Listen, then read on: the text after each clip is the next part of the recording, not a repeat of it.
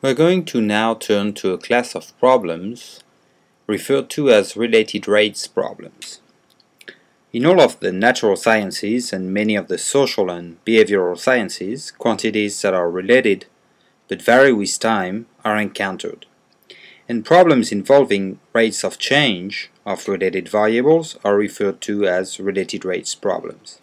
In such problems, we usually will want to find the rate of change of one of the variables at a given time, while the rates of change of the other variables are known.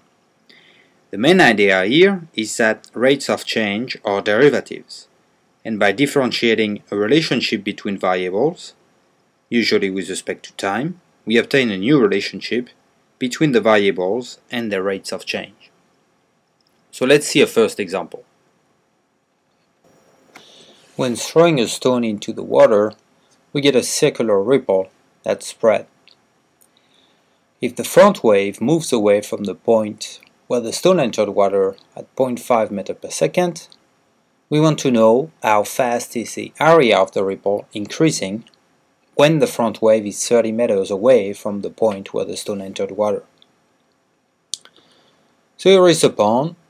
We throw a stone into the water, and here is the point of entry into the water. And we get a circular ripple to spread. Now we need to interpret the text, and in particular, one piece of information that is given to us is that the front wave moves at 0.5 meters per second. The front wave here means the points that are on the outer circle. So the outer circle moves away at 0.5 meters per second.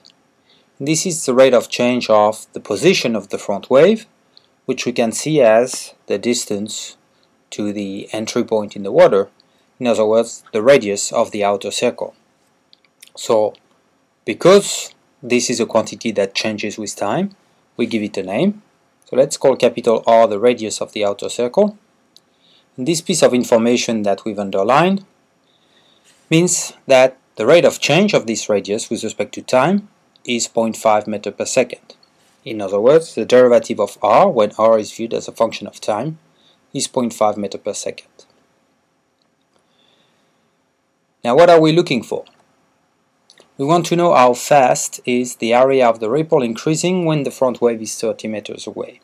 In other words, we are looking for the rate of change of the area of the ripple. So we need to introduce again a variable for this area of the ripple. So let's call that capital A. That's the area of the disk enclosed by the outer circle. This is again something that varies with time, and what we want to know is its rate of change or derivative with respect to time. So now we have two quantities that vary with time. We know the rate of change of one, we want to know the rate of change of the other. To do that, we first need to relate these two variables, these two quantities that vary with time. In this case, the geometry is simple. We're looking for the area of a disk of radius r, and of course the area is pi multiplied by r squared. In order to derive from this relationship between a and r a relationship between the rates of change, we differentiate this equation with respect to time. A is a function of time, so on the left hand side I just get the derivative of a with respect to time. On the right hand side I have the multiplicative constant pi multiplied by the derivative of r squared. Here r is a function of time, so r squared is the square of a function, so to differentiate that I need to use the chain rule. And I'm going to get 2r multiplied by the derivative of the function r. Now we get the rate of change of a with respect to time as a function of r and the rate of change of r. We know the rate of change of r, and we are asked to find dA over dt when r is 30 meters. Now we can plug in every value, get 2 pi times 30 times 0.5, in other words 30 pi meters per second.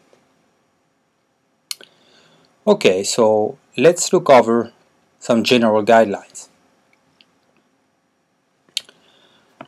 Here we have drawn a picture to try to see what is going on, and in general for this related rates problem, in many cases we will have to relate the various variables using a geometric argument, and so drawing a picture whenever it's relevant is always a good idea. In interpreting the text, we will have to identify the variables, or in other words the quantities that vary with time, and assign symbols to them. In the previous example, these variables were the radius of the outer circle and the area of the corresponding disk. We need to also identify and interpret the rates of change as derivatives. So for these variables that we have introduced, we look at their derivative with respect to time, and in the text we should have some information on that. Specifically, some of these rates of change should be given to us, and at least one of them is what we need to find. So these are things that we need to identify. Then we want to express relationships among these variables as equations. In the previous case, the equation in question was that the area is pi multiplied by the radius squared if we're looking at a disk of radius r. Now this is relations among variables, and what we're interested in is finding the rate of change of one of these variables in function of other known rates of change. To do that, we differentiate the equation or equations that we have found at the previous step with respect to time. And then we solve for the unknown rate and substitute the numerical values to obtain the value of the rate we're looking for. Let's look at one more example. Suppose you stand on the edge of a dock that is 6 feet above water level, and you put a rope that is attached at water level to a boat at a constant rate of 2 feet per second. We want to know at what speed is the boat approaching the dock when it is 20 feet from the dock, and also when it is 10 feet away from the dock. You see that we're pulling the boat at a constant rate, so you might think that pulling the rope at a constant rate, the boat is going to move at a constant speed. We will see that this is not the case. So here is the situation, and if we analyze the text, we see that we pull a rope at a constant rate of 2 feet per second. Okay, so this is a rate of change, and specifically this is the rate of change on the picture of the length of rope between the boat and the man pulling the rope. This length here, we therefore introduce a variable for this length, let's call it L, and the piece of information that is given to us is that the rate of change of this length with respect to time is negative 2 feet per second. Why is it negative? Because this length is decreasing as we are pulling the boat towards the dock. The other part that is important in the text is the question. We want to know at what speed is the boat approaching the dock at a particular moment.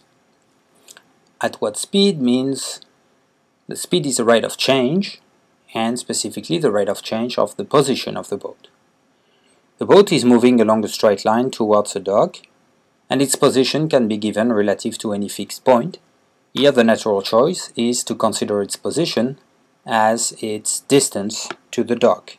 So let's introduce x, the distance from the boat to the dock, and what we want to know is the speed of the boat, in other words the rate of change of this distance, or the derivative of x when x is considered as a function of time. So how do we proceed? You see that in this red triangle we have a right triangle, so we can use the Pythagorean theorem in order to relate x and L. Remember, this was the next step after we identify the quantities varying with time and their rates of change. We need to find a relationship between these variables, in this case x and L. So because of the Pythagorean theorem, we get that x squared plus 6 squared is L squared, And to obtain a relationship between the rates of change, we differentiate this with respect to time, and obtain that 2x multiplied by the rate of change of x is 2l multiplied by the rate of change of l. Indeed, x and l are both functions of time, so to differentiate x squared and l squared, in both cases we use the chain rule because x and l are functions. On the other hand, 6 squared is just a constant, so its derivative is 0. We solve for the unknown rate, in other words dx over dt, and we obtain L over x multiplied by the rate of change of L. Since we are looking for the speed of the boat when it is 20 feet from the dock, we know dl over dt and we know x. L, on the other hand, is not given to us, but we know how it is related to x. Because of the Pythagorean theorem, x squared plus 36 is L squared. In other words, we can replace L by the root of x squared plus 36.